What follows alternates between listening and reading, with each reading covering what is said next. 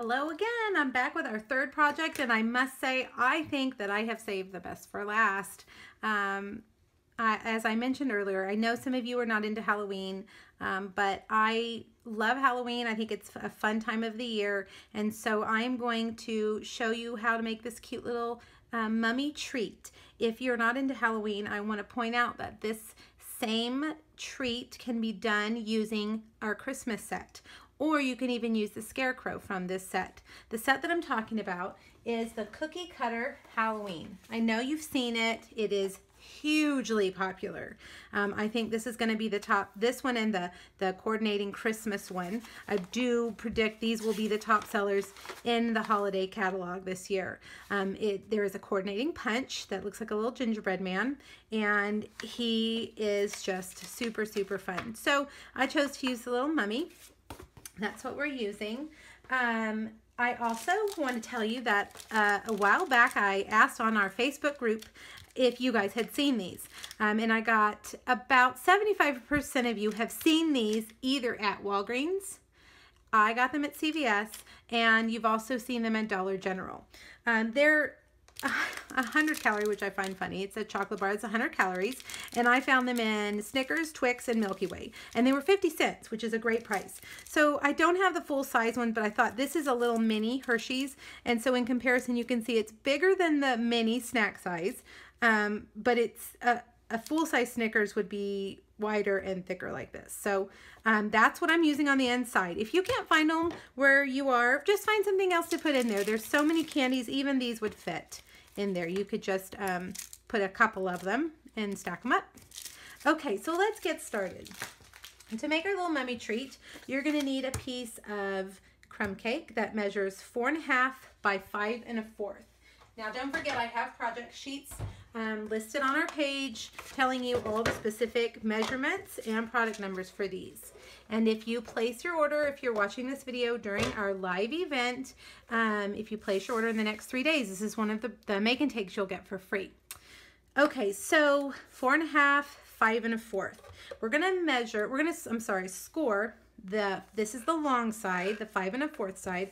We're gonna score it at 3/4 and at 4.5. Now all these measurements will be on that project sheet, so don't panic. Now turn it, and this side we're gonna do 1 1/4, 2, 3 1/4, and 4, okay? All right, now, before we start folding it up, we're gonna do some cutting, and I'm gonna fold these just so you can kind of see where these are, because it might be hard to see in the video.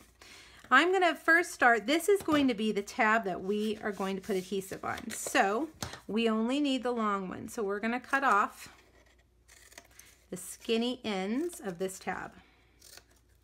Okay, now we need to make these corners at a diagonal.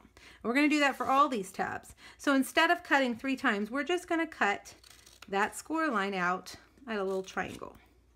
Okay, and it doesn't have to be perfect. These are gonna be folded in and adhered. So the reason why we're cutting off the corners is that it makes sometimes, if you score off just a tad bit, if your paper was over even like a millimeter, it'll stick over the edge and it makes it ugly. So this is gonna prevent that. All right, so let's do that over here. Go through and cut these off at a little triangle.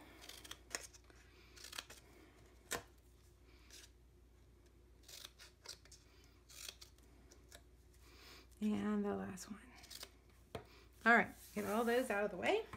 Now we're gonna fold all of these lines in.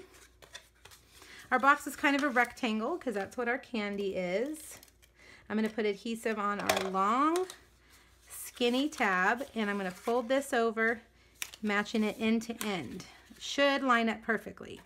Now we're gonna fold these guys in and put adhesive on one end. Use your fast fuse. Make sure I get that square or it's not going to be right. Let's make sure. There we go. Push that down like that. All right, now let's put one of our candies in here. I'm going to put the Snickers in there because if he sits out on my desk, I'm afraid he's not going to make it to Halloween. He's going to get eaten. All right, so now we're going to fold that over. Now you can put a little glue dot. This is the side we want them to be able to open it. So we don't want to put a ton of adhesive. But I'm just going to put a little glue dot to hold it down until I'm done. All right, now you're going to need several long pieces of Very Vanilla cardstock. And it just depends on how you wrap your mummy, how many you're going to need. I've cut 5 here. That's probably too many. They are 1/2 inch by 11 inches. And we're going to take a Stampin' Sponge and some crumb cake, and we're going to ink the edges all the way down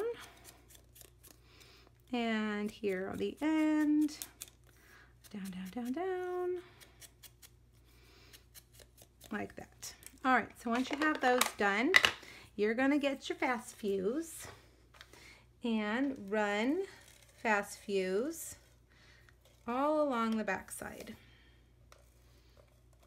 Okay, and we're just gonna let's see, where do I want to start? I'm going to start here and angle it a little bit up, and I'm just slowly going to wrap and wrap and wrap our little mummy like that.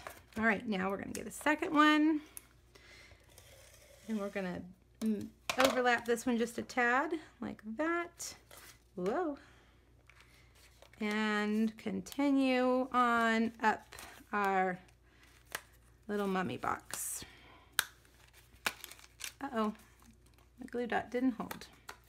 It's okay. Now, once we get over here, I'm going to go ahead and trim it there.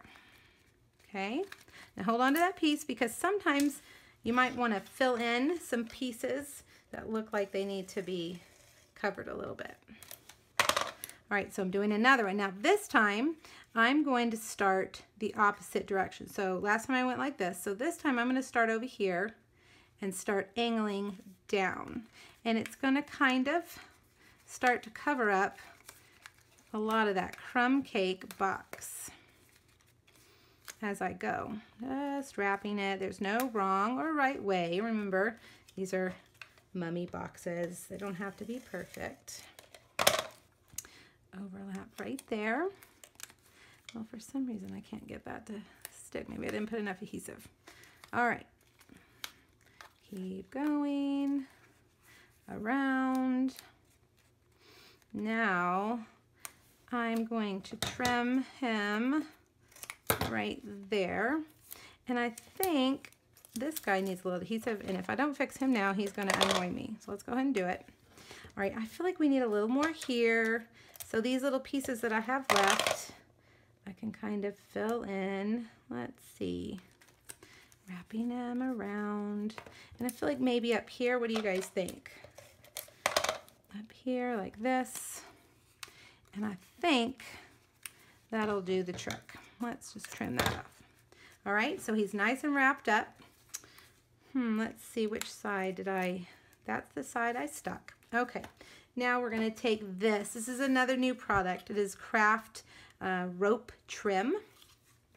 And you can use it just like this, or you can get 3 pieces of rope out of one long piece, and it's really easy to pull apart. You just pull it right on out. And I'm gonna take it and wrap it up on that side that I put the little glue dot. I cut it a little bit long, it looks like. All right, we've got that. Cute, holding that down. Now let's do our mummy. Here he is. If you're gonna use an aqua painter or a blender pen, normally I would say you need to use, I lost my train of thought, shimmer white cardstock or watercolor cardstock. But we're gonna just do some very light coloring. And I stamped him in crumb cake, and that's not what we wanted, is it? Oh yes. Nope, we did basic black. Okay, let's do that again. Stamp him in basic black. The reason why you would normally use watercolor paper or shimmer white is because it would start to peel as you continue to rub your aqua painter on the surface. But Let's use the other end of this one. We're going to do just a little bit of coloring so it won't matter too much. Now I am using some crumb cake, and I want to go very lightly. I've squeezed the ink into the lid of my box, and I'm just going to slowly color in along the edges that look like they are the pieces on the top. When you look at him, you can see that some of the, just like our box that we wrap, some of them are on top and some of them are on the bottom. And the ones that are on top are creating a little shadow above the ones below them. So those are the ones you want to just, with some light crumb cake, very, very lightly. It looks like I may have even gone too dark on some of these. Just do a little shadow there underneath the edge of the wraps on top. Go down and do all of those.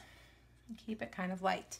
Now, I also, keeping it light, just went along one whole side of his body to kind of create a light source. It looks like there may be a light coming from the right side, so the left side is more in shadow.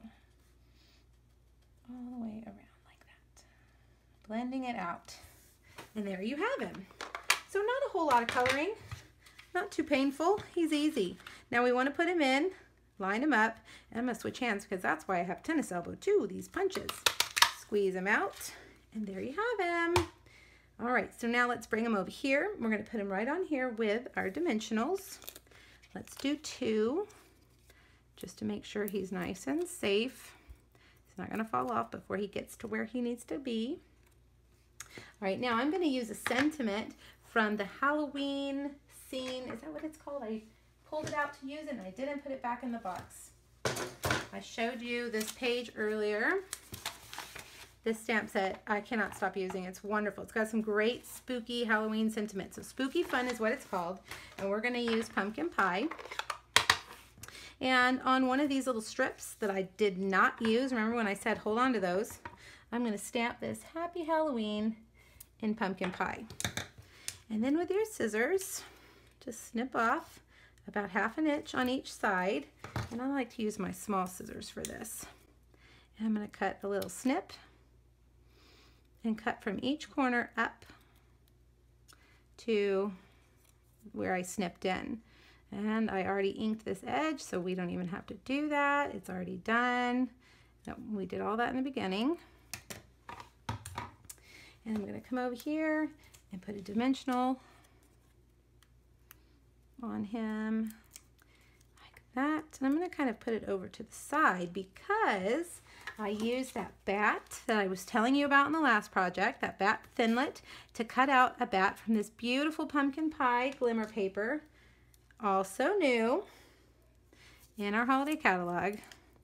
And I'm just going to get a glue dot, kind of bend him up and put him there on the edge.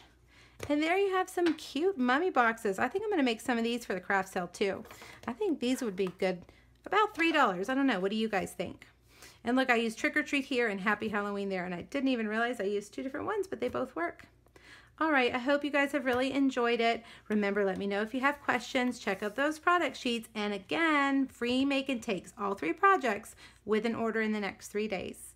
All right, bye-bye.